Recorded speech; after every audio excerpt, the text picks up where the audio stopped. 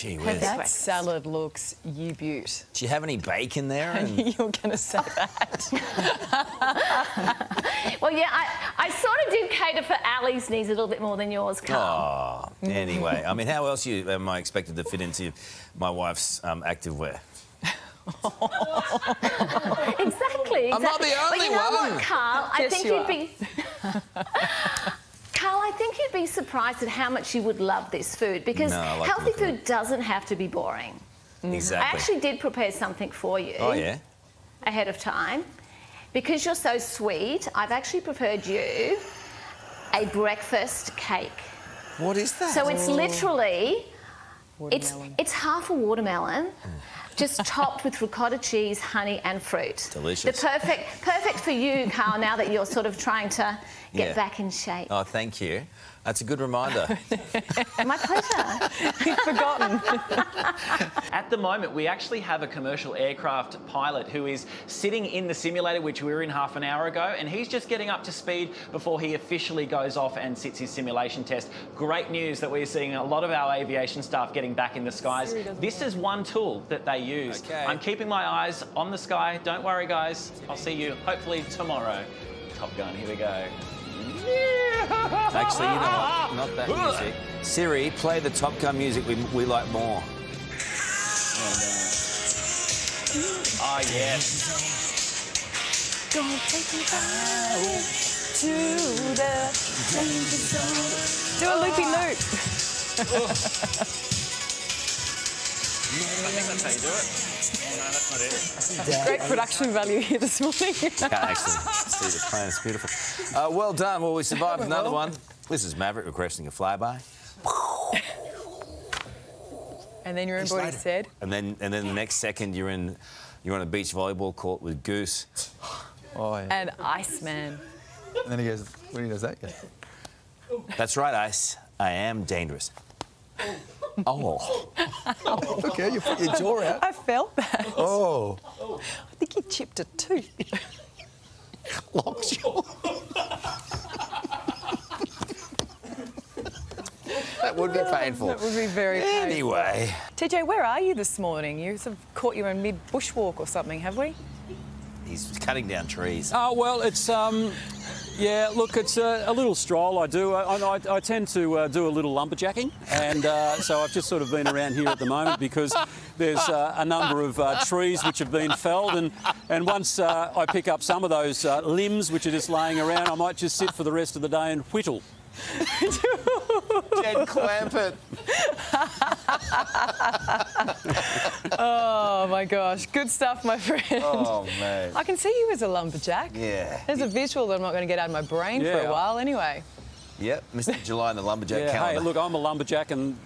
Yes. Yeah, that's right. I've got the jacket and all set to go now, so I've just got to go and wield that axe a little bit, and I'll talk to you down the track. Okay. Yeah, good stuff, TJ.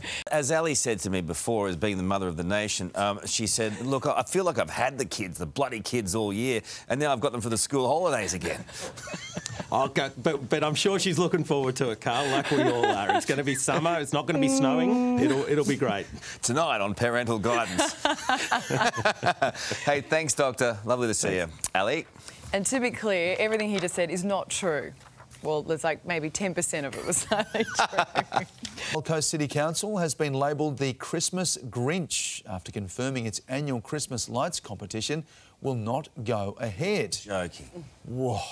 This is a travesty. Australian. It's un-Australian. Mayor Tom Tate has defended the decision, saying the council will still install light displays in key areas. Is that enough? I don't know. Devastated families say the competition was a way to create meaningful memories and that this decision has killed the Christmas spirit. Bizarre. It is bizarre. Anyway. Why have they cancelled it? Doesn't make any sense to me. Money saving? Easier on the electricity grid? I think it's something about like moving with the times. Oh. What? I know. That's rubbish. I know. What do you mean? He's basically killing Christmas. Yeah, he is. Give the people what they want. Yeah, give the kids. kids. Is one of the great traditions on the Gold Coast. Yeah. People get in their cars, makes everyone feel better about themselves. Drive around, have a... Like, come on, Ali. This is disgusting. Don't look at me. Like, it sounds like I'm not trying to kill Christmas. It sounds like you didn't want it to happen. Like, let's move with the times. Yeah, I actually picked up the phone. I called Tom Tate and said, mate, Well, anyway. Kill Christmas. That's what you I heard did. it first. Because he takes my calls. Now, this next story could only come out of the top end. 2 minutes of chaos captured on dashcam footage has gone viral. Showing the moment a ute screeches to a halt in Darwin's northern suburbs. Look closely and you'll see it. The door then partially falls off and a trio get out of the ute looking conflicted about whether they fight or hug it out. Two dudes about to try and kill each other. They don't know whether to hug each other or kill each other. The passenger side door's fallen off the car and it's got a broken windscreen as well. And the cops have arrived. Thank you. Oh, go on. Thank you to that man for the commentary. Let's run. The Cops are ute, there, let's go. Let's get out of here. The ute was found a short time later and was towed away. There you are, the top end. Gee, they're on top of the NT cops, aren't they? Yeah. Hey, that's why they're tops. That was minutes. Seconds. Seconds, they were there. And what's the best decision you're ever going to make in your life in a Northern Territory clunker vehicle? Okay, let's go. Let's go. Oh. There are no speed limits. Get out Wasn't there going fast. anywhere fast. He is huge.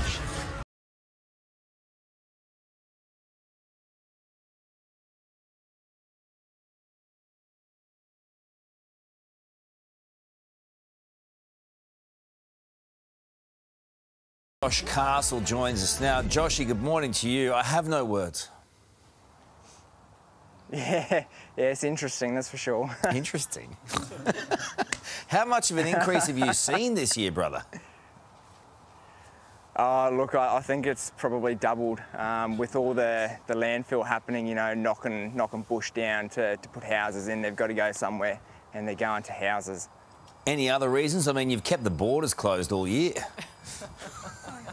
Yeah, I did a good job. Or we, I should say. Is that a different snake? No, so... Oh, my God. Sorry, mate. We're just watching the tennis. I wish I could see it. And none of those holes look like weep holes. They look like big snakes in big holes. Just finally, what's the strangest place... Settle down. Brooke Boney. What's the strangest place you've found a snake? I've pulled a big 2.5 metre carpet python from the actual dunny where the water is. It was in the S-bend. I've pulled them out of car bonnets. I've pulled a big red belly off a 2 metre fence. Yeah, I've pretty much found them everywhere. You are a proper man. We appreciate your time today, and if it's like Ghostbusters, if you've got something like that, who are you going to call? You call Josh's snake business right there behind you. Thank you, brother. Good stuff. Thank you. Appreciate it, Karl. Thank you. I'm going home to plug up every single drain in my house. Well, I told you they like the dunny. I wouldn't use the toilet again if I was you. Never again. No. Never again. Oh, yuck. Wow. G'day, it's Ali. And Karl. Thanks for watching the Today YouTube channel. Subscribe now for brand new videos every day and exclusive bonus clips. Ali, say please. Please? Why? Please? I don't know.